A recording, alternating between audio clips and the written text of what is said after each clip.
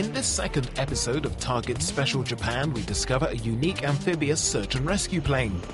The ShinMaywa, used by the Japanese Navy, is the only aircraft in the world able to take off and set down on extremely short distances of between 280 and 330 meters at sea and tackle 3-meter swells.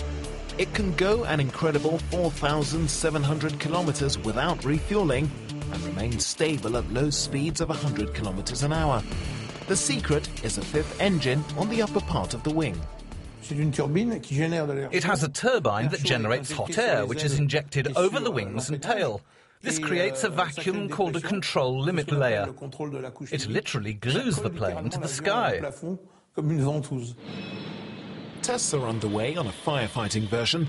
It would carry up to 15 tons of water, 3 times more than most. There's interest in Europe, and the plane could be produced under license in France and Germany in the coming years.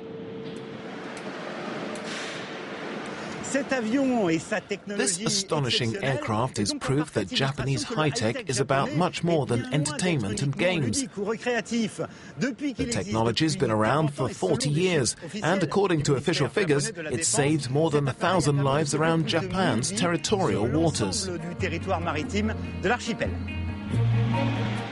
Another cutting-edge innovation in Japanese high-tech is HAL, said to be the world's first cyber robot.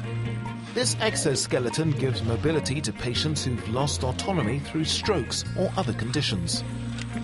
When the brain gives the order to make a move, this order goes to the extremities. We install sensors on the skin that process the signals. In fact, this robot works with human willpower. A patient with polio came here. Other hospitals could do nothing for him. They tried the robot and he managed to get up and walk. I was very touched. I strongly believe in the potential of this robot. Today, this robot is used in 170 hospitals in Japan and 60 institutions in Germany and Sweden. Its creator also hopes to enter the US market soon. In the future, the aim is to widen the scope to moving heavier loads in industry and to find new medical applications.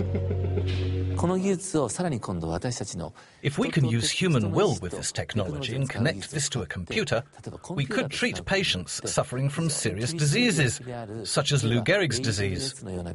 So completely paralyzed patients could type on a computer with just their willpower and so be able to communicate again. This technology could help such patients. Japanese high-tech continues to develop, bringing new practical and useful solutions for Japan and the rest of the world.